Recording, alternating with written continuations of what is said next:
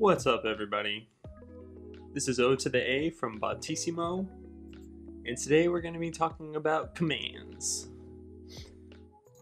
So go ahead and head over to your Botisimo account and head over to the commands tab, and you'll see what we're working with here. So the first thing we'll do is we'll talk about how to create a command. You create a command by clicking on Create New. You'll get a little pop-up here that gives you some options to select. So for starters, we have the name of the command. This is basically what the person will need to type in the chat to make the command actually work.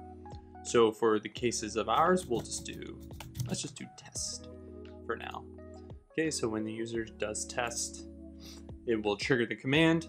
The next section is the response. So the response is what the bot will say back into the chat when a user uses the command. So for our purposes, we'll just say hello world. Hello world. Okay. For platforms, we can choose which platforms we want this command to work on. By default, it will work everywhere, but if we wanted to only allow it to work on Twitch or Discord or whatever, you just select the appropriate options here to limit what you want. We'll go ahead and let all platforms use it. The next is the the minimum permission. So the minimum permission is what permissions are required to use this command. Typically, when you're creating a fun command for the chat, you want to make sure everyone can use it. But you can also limit the command to subscribers, maybe only moderators if it's more of a utility type command, and then the admin/owner, which is yourself. The only caveat to the admin owner is that in Discord, this also includes any users that have been given admin permissions, not just the owner. Cool, so test hello world, we'll set everyone so everyone can use it. The next thing is the command alias. We're gonna go ahead and ignore this one for now. For most cases, this will not be used. This is optional, and it's really for triggering other commands with this command. So we'll leave that empty. The next part is the description, which is also optional, and this will show up on your user account's public commands page if you have it here. So we'll just say this is to test the commands. Cool.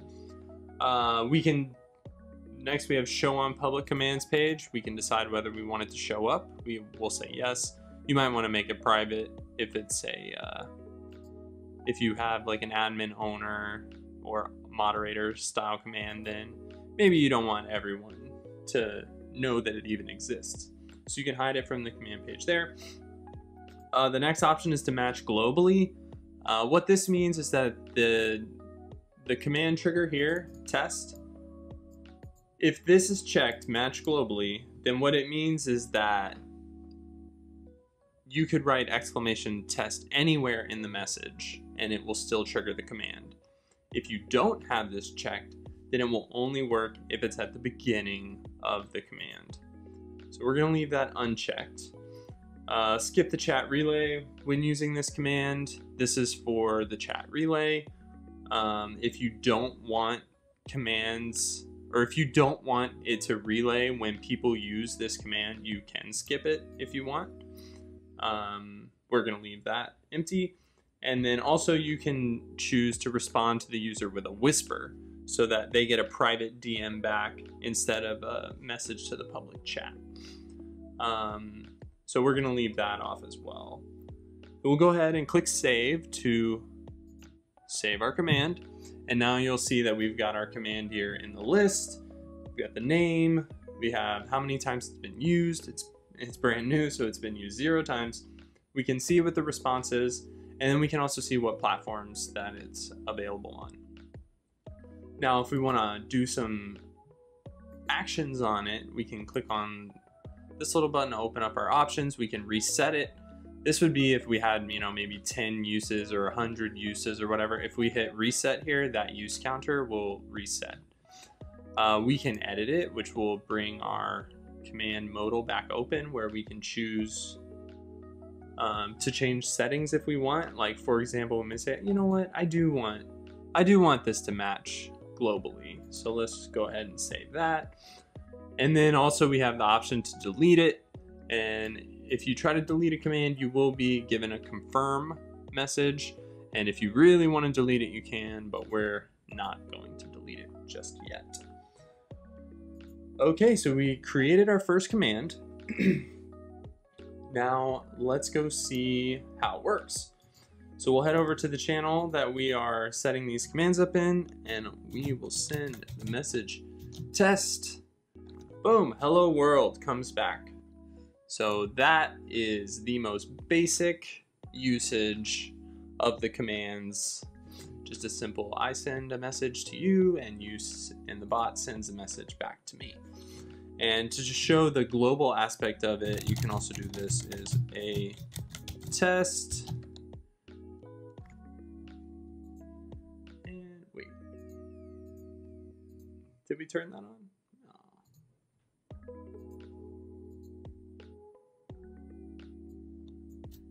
Oh, you know what? I think it's because Botisimo is not a moderator. So it doesn't like that it's trying to send the same message multiple times in a row.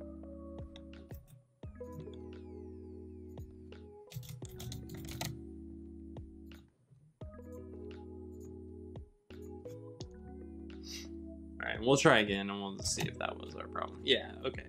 So we just got hit by the spam filter, and that actually is a great example of why Botisimo really needs to be a moderator in your channel. Otherwise you will see some interesting, or you'll see some missed responses like that, because the Twitch chat server will actually block Botisimo from sending more messages if it's not a moderator. So it can be very important to make Botisimo a moderator in your channel.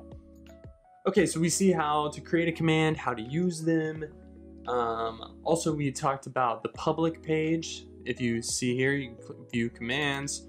We'll go ahead and open that, and you'll see that you actually have a public page that's got the command listed here that people can see information about it. So, of course, that would be missing if I turned this off. So now it shouldn't be on the commands page, and it's not. So no commands found because we removed it from the public commands page, right? All right, and then lastly here we have the default command permissions, and this applies to the commands that are already built into Botisimo. See, we have quite a few commands built in. So lots of commands, and you can go through and you can say, well, I only want moderators to be able to use this built-in command, or I only want or maybe I actually want to disable this one. You can disable these as well here. So something to take a look at. And then of course you can find out tons of information about all of the built-in commands by heading over to docs.botisimo.com and clicking on commands, and boom, you can see we've got a ton of built-in commands, and we've taken the time to really break them all down and give sort of like a little quick example of it being used and explaining what it does and all that kind of stuff. So definitely take the time to check out all these built-in commands. And then, as I said, back here you can click on edit default command permissions, and you can kind of control the permissions of those built-in commands. If you create a command here, if you create a custom command with the same name as one of these built-in commands, it will override it. So if you create a command called !currency, this command here will no longer work, and it will respond using your custom create your custom command version. So that can be a cool way to override some of the built-in default commands. Cool. So the next thing I wanted to share is just a little bit about response variables.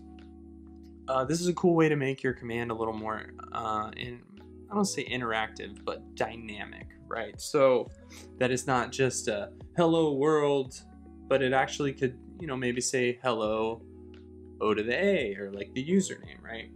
So same thing with the built-in commands. We have taken the time to document a lot of these built-in, what we call response variables. So be sure to check them out. It's just a nice way to input dynamic content into your responses. So we'll go ahead and give an example of like how that would work and why.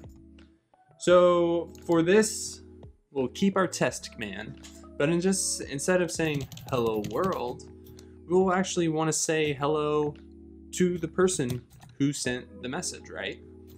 So what we want to do is we want to use the username variable.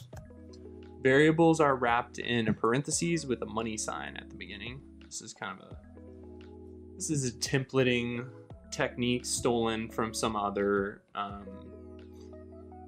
some other tools that just exist. Not necessarily chatbots, but web page renderers and all kinds of things like that. So we've just stolen this syntax. So we'll put hello username, right? And we'll see how that affects things. Okay, so we'll come over here and we will test. Hello O to the A. That's pretty cool, right? It actually transforms username into the username of the user who sent the message. So we can say hello username. We can also do other things like hello username, welcome to channel. Save it.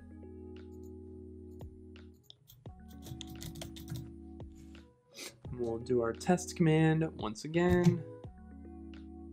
See? Welcome to I Suck at Guitar.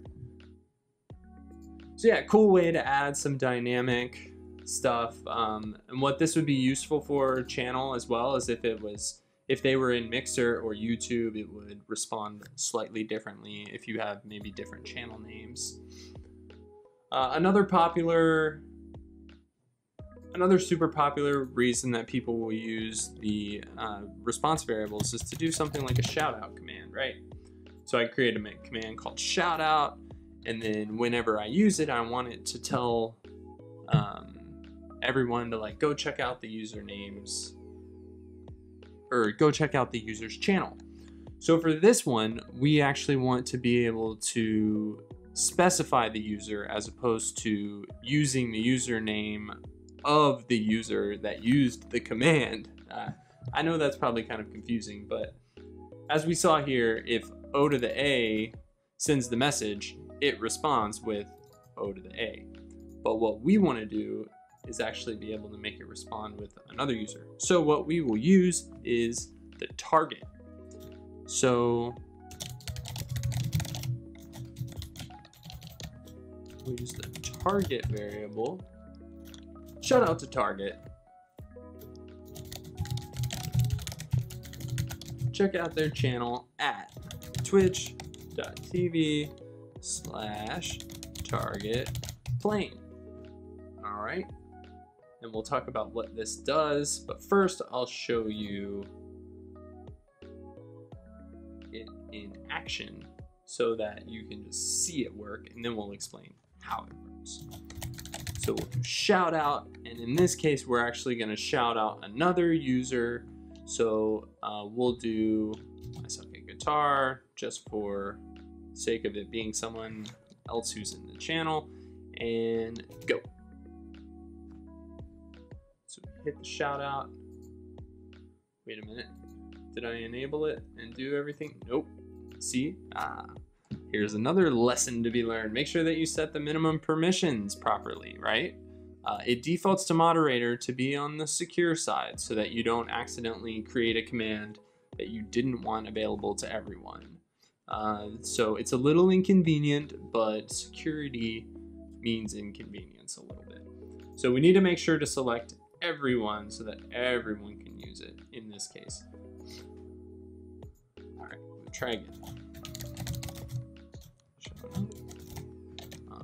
Guitar. Boom! Shout out to I Suck at Guitar. Check out their channel at twitch.tv/ISuckAtGuitar. So this automatically pops out, and you can see it's dynamic based on the username that we put. So I can also say shout out O to the A if for some, I want to shout out myself, and I can also shout out Botisimo, and it will output the proper target, if you will. Now the way that works is because as I said, we used this target variable. Now what target does is it actually just takes the next text. Well, getting some crazy highlighting here. Takes the next text after the command and uses that. So that's how we end up outputting the name here every time. Target plain does very similar, except it will strip the @ symbol. So if you see here, it actually does shout out to @Botisimo, but then check out their channel at twitch.tv/Botisimo without the @ symbol, because the @ symbol would actually break the URL here. So this is a way to use their username without it being like a mention style. So cool. Well, I hope that clears up and shows a lot of the cool features and possibilities of the custom commands. Definitely, as I said, check out all these response variables that we've got. Lots of different stuff where you can output the name of the bot, for example, the count, the number of times the command's been used. We can output things like how many hours the user has been viewing the stream. We can do some pretty neat stuff like, for example, we can do their XP. We can limit the text to certain platforms so that certain text only shows up when the command gets used on Mixer versus when the command gets used on Twitch. We can just do straight up JavaScript if we want to just do custom JavaScript. So the possibilities are maybe not endless, but they're a lot. Yeah, I think I got nothing else. So yeah, hope you guys enjoy continuing to use Botisimo. Thanks again. Thanks for watching.